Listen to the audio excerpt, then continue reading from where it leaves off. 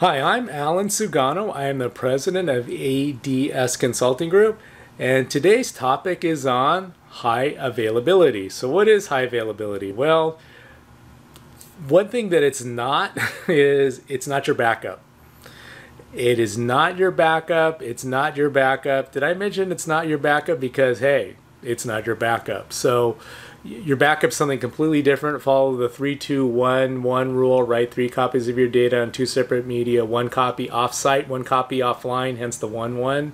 That's separate from high availability.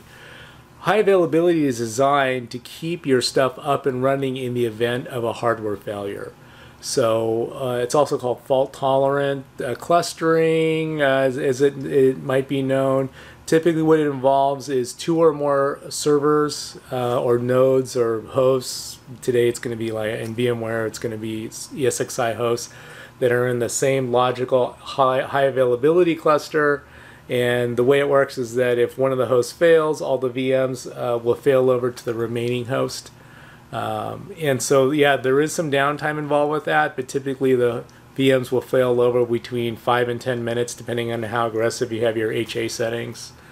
Also, make sure that if you are in an HA cluster, that the servers that are left standing, we usually design for n-1. So if you have 2 servers, that means we could tolerate 1 failure. Or if you have 3 servers, you could tolerate 1 failure, n-1. Make sure that you have enough resources on those remaining servers to be able to power your VMs up.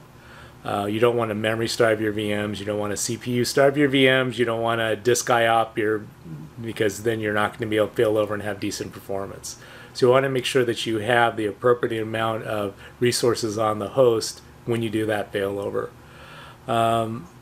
We start recommending high availability now for about 50 users, maybe a little more, maybe a little fewer, depending on what the cost of downtime is. The primary driver for high availability is cost of downtime. So then it's just a simple calculation, right? So we were doing a network review for one client that we estimated their cost of downtime. They had about 800 users. We estimated their cost of downtime at about $40,000 an hour. So I said, and that's hard cost. That's straight lost productivity. You will lose $40,000 in productivity if your servers go down. So at that point, if you're down for more than 2 or 3 hours, you've paid for the entire cluster. So as your cost of downtime goes up, it gets easier and easier and easier to justify the additional cost of high availability.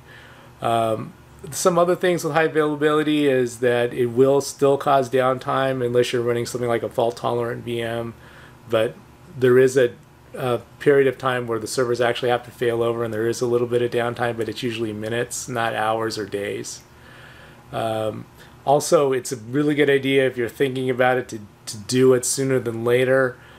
Just, with all the weirdness going on with the coronavirus, sometimes it's hard to source hardware, or they don't have this, they don't have that. It's just better to get ahead of that train wreck and not have to get something immediately because you're down and you're down hard. So it's the way that our ADS Cloud service is constructed. All of our servers that run in production are highly available. So everything that touches production, we have at least 2 of, in some cases 3 or 4 or 5. So you want to have that redundancy built into your hardware.